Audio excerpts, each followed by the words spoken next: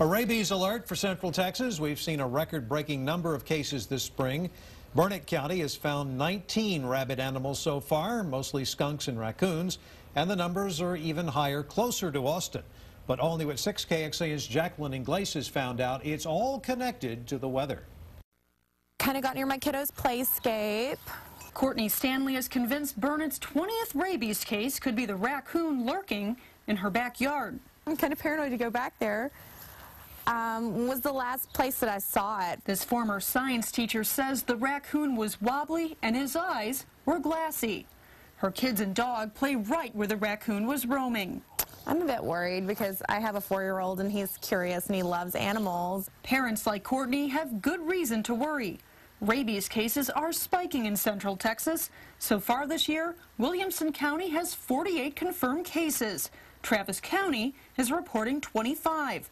Burnet, 19, up from 9 last year, and 8 cases in Llano. It's not the norm for us. Burnet's animal control officer is constantly heading out to calls. She's even passing out warning flyers at area schools. These flyers explain the dangers of rabies on a level that kids can understand.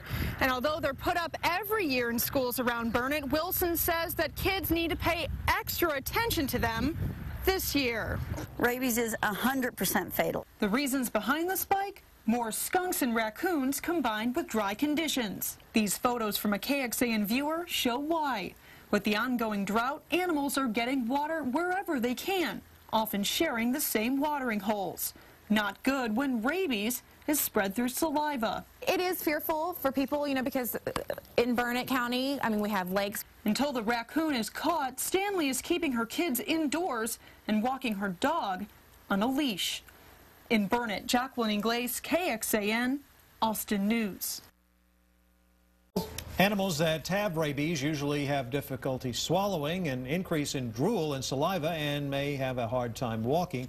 Anyone who encounters an aggressive animal is urged to call 911. To find out more about symptoms and numbers to call the animal control, you can check out our website, at KXAN.com.